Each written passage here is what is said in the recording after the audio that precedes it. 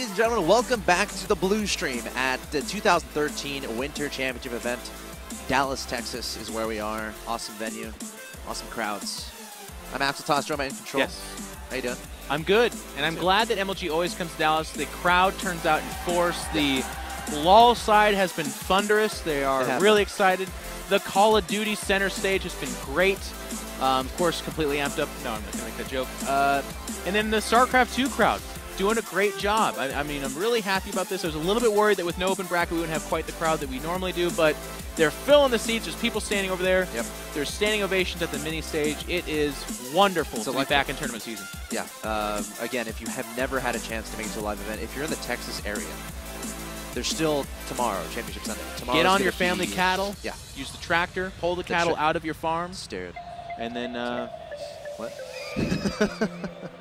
It's okay. When I make this joke, I take that a little bit personally. Well, the guys there's a line. I think you sure have crossed too many lines. Stop it. Yeah. All right. And do the best Texan impression. I'm gonna ask these guys if they're ready. The people who would actually be offended about that joke don't have internet though, so I don't feel too terribly bad. So I'm safe. They're not actually that upset. Oh my gosh. Alienizing? Alien? I don't know the word. Alienating? Alien? Is that what it is? It's a word outside of Texas, yeah.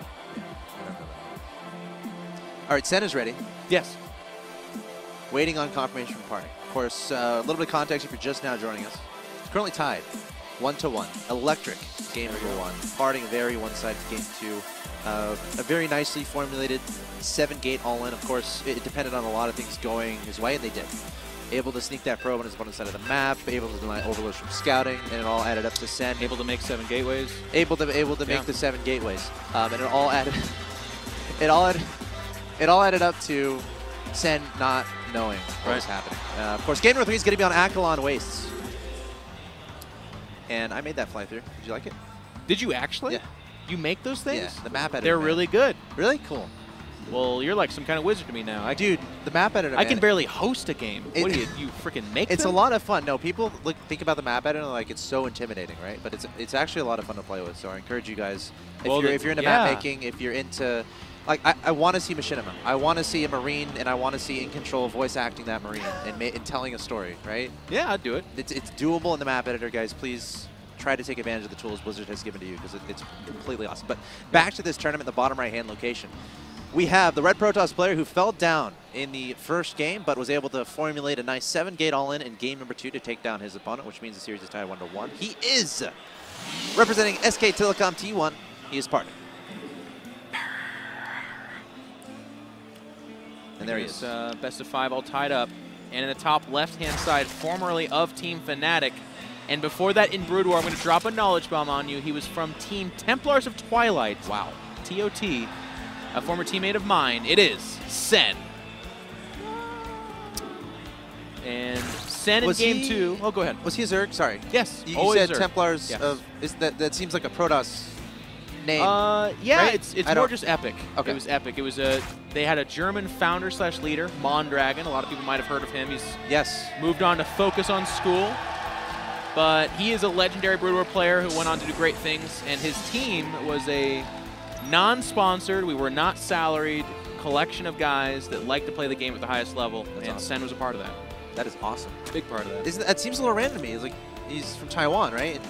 It is random, to be honest. There's a few guys that were pretty good from there, but for the most part, I don't know. That's just not where Brood War players got good at StarCraft, to put it lightly. But the team had Polish players, German players that had a German background. I was the first American. Wow. Outside of, well, was I the first American or was it Froz? No, it was, I don't know. Anyways, I was one of the first Americans. Rhett was on the team. Rhett was a teammate of mine for a long time. Sorry to interrupt you from no, go ahead. The beginning as well. You were talking about game number 2, and I... Oh, I was just going to do the caster thing where we were like, hey, I won a game with a beautiful strategy. Yeah, I don't know. I love hearing history like that. Like when that video came out with, Artosis and Day 9 at that oh, I got teary out of that stuff. Oh, man, yeah. That's amazing. I love that stuff. I wish more of it would be out there. If someone could, like, put the hazy, like, Instagram vision on it and, like, slow it down a few times and add a little bit of soft music. But joking aside, that is actually incredible. Because at the time, just the stuff Sean and Nick said to each other that would then later become like the most harrowing and like emotional things ever 10 years later. Good video. If you guys know what we're talking about, what would you look up on YouTube? For Oh that, gosh. WCG 2005, yeah. Day 9, and Artosis. There you maybe. go. That's what you search. Go for it. It's very, very good. A lot of the history. thing that was really impactful about that for me was like I've always heard all these rumors and stories about all this stuff about, you know, Tasteless Artosis Day 9. Yeah. And then it all kind of popped up there. Like Tasteless Yeah. told that story about how he got into casting. Yep. And lo and behold, literally the quote was in there, like of him Yep. saying, "I'm going to go see if they need casting help." And then that launched Yeah. Tastosis like, Yeah. from that point It's forward. just, you guys, if you're into Starcraft, if you're into the history, definitely check that out. You know what, actually, before we break away from this tangent, the Of part course. that actually made me, I now remember what made me almost cry, was seeing and hearing the passion in Artosis' voice when he was talking about he's got such and such opponent coming up, And he it's still really had hard. that Yeah.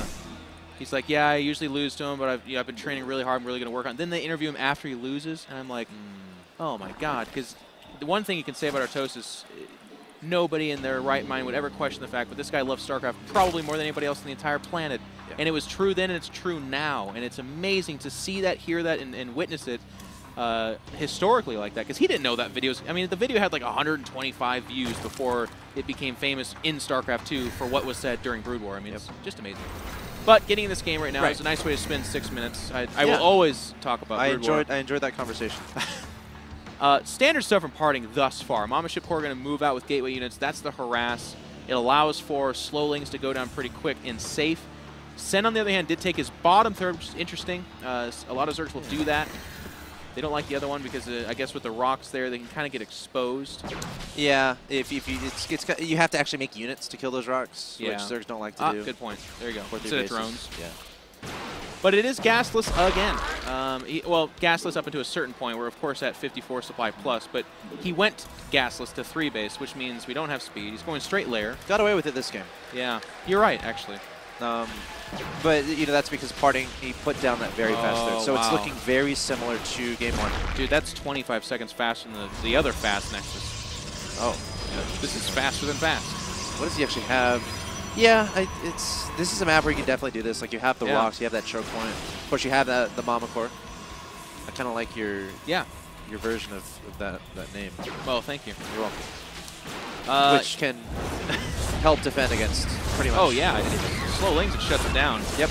I mean, game number 1 told Parting that he doesn't have to worry about early aggression from Sen. Sen's not opening up gas. Gas is how Zerg gets aggressive in the early stage. We see 14 more lings coming out, but guess what? Even with speed, with that wall in at the third, they're not a threat. The cannon behind those 3 gateways would hold off literally, I did the math in my head, infinity lings. Wow. It is a lot. That's impressive. Now, you know, we talked about the reaction from Sen in Game 1 after seeing that third base. Yeah. Similar reaction here. Just adding on drones, you know, proceeding with tech. Not terribly fast. Hold on. Oh. This is actually deja vu-ish. Yeah. Because that did happen on Cloud Kingdom. That exact thing. And then he put down a Twilight Council, he put down a Robo. Yeah. Actually worth noting, no, okay, there is +1 attack on this Protoss army, so he'll wait for +2. Yep. But I want to see if he just throws down a Robotics Bay, or if he goes into some kind of like blink composition. We see Hydrostand and Infestation Pit going down at the exact same time, and you use the word correct, or the phrase rather, deja vu. I mean, this is exactly game number 1 so far in Cloud Kingdom. Now, I'm wondering if we're going to see Templar from Parting, because I feel like Sen, you know, obviously what he did in Game 1, it worked. Yes. I feel like that's what he's going to try to do on this map.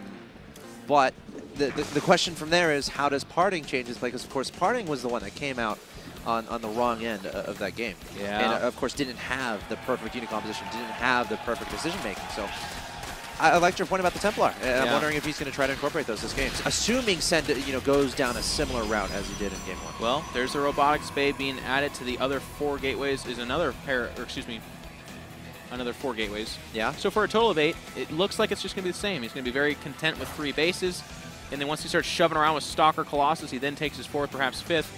But one thing I do like about Parting is he's so active out on the map. With that recall, you can do this. You're not worried about getting surrounded, losing these units. If you kill a queen, some creep tumors, and then you recall back, you are successful. So that's exactly what he's looking to do. But if you don't have to recall, then you won't. He's going to pull back here. Loving the crowd here at Dallas. Something exciting going on over there. Can't wait to hear what that is. Swarm host I think upgrades. MVP made an SCV.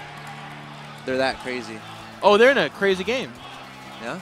All right. Well, you guys should have both streams open so you know what's going on. Yeah. We'll just have to hear about it later. You know, and I love your point about, you know, Harding just being out here. Because think about it as a Zerg player. You don't know what's coming with this, right? So you always have to be, like, scared of what's going to happen. Is he going to invest everything? Oh, hold on. These Swarm hosts might be taken off guard here. There is an observer. Oh, the Swarm host is going to end up dying. Good force fields. But these force fields are... They're not win force fields, they're don't kill me force fields, right? Like that's not him winning the fight, that's him not losing it. So he did pick off a Swarm host, which is nice. But now Sen spots that fourth. He's got his Spire finishing. He's got his 2-2 range attack upgrades incoming. Actually, just right now it's the Carapace, but soon to be I imagine range attack. And he's sitting on his 4 bases, and those 4 bases were pretty darn good if you guys watched game number 1. He wasn't really concerned with doing what a lot of Zergs think they need to do, which is to have like 15 bases more than the Protoss. This game, I mean, we theorized about, you know, that bank he accumulated, and I think this game we're going to keep a close eye on that unit slosh tab because we talked about how efficient Sen was with the army that he had, which enabled him to accumulate such a bank where he didn't need to keep building units like Harding had to do. So that's something I'm definitely going to be keeping a very close eye on throughout this game. Swarm host pulling back. One thing that Sen did that I thought was pretty cool too is a lot of Zergs push out with the Swarm host, take center map, and that's where they try to draw attention. Sen was totally content with having spine crawlers and choke points for his Swarm host to kind of lurk behind. However, he's out of position here. The Stalkers and Colossus are going to move forward. The force field's going to be so powerful on that ramp. There they are. Just a few Locusts coming down, but otherwise this base is left alone with that Protoss army.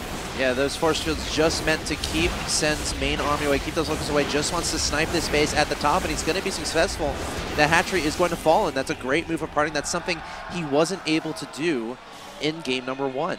Sen just not able to get the spine crawlers down there, not able to get his Swarm host positioned correctly, and Parting taking advantage. You're absolutely right, and I think that's Parting kind of realizing the game that is afoot. If he can keep this Zerg player fighting for a 4th, I don't care how cost-effective that army is, it should not be able to keep up with Parting. The other thing here, too, with Parting is I feel like, there it is, Temple Archives goes down quite a bit earlier, and if you are feedbacking those Vipers and stopping them from tugging your Colossus in cost-free, you're probably enjoying a much more equal game, if I might say so myself. So we're going to see more. Oh, Swarm host don't even burrow. That's actually really scary. The Swarm host is going to be unburrowing and retreating back behind the He might just die right here. Yeah, this is definitely scary. He only has Hydras here underneath. Doesn't have that monstrous Roach count that he had in game number 1. And Parting has those Colossi, which pretty much shred everything that Sen has. I mean, there's no... Okay, Corruptors are just now being added on, but is it a little too late?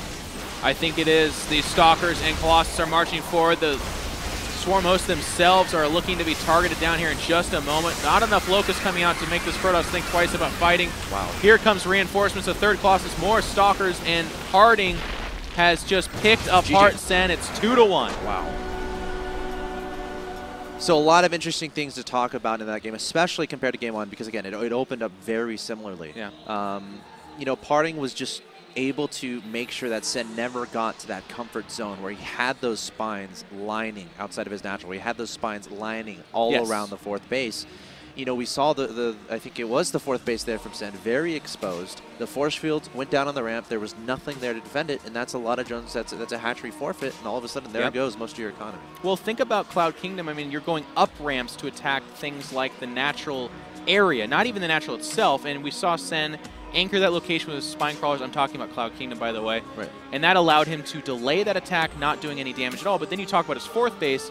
He was able to focus on that because that other spot was so locked down. On this map, with his 4th getting picked off because he hadn't taken down those rocks, he hadn't had the location secure for himself, that opened up everything. And every time Parting moved back and forth, he was getting the favorable exchange because Sen was 1 step behind.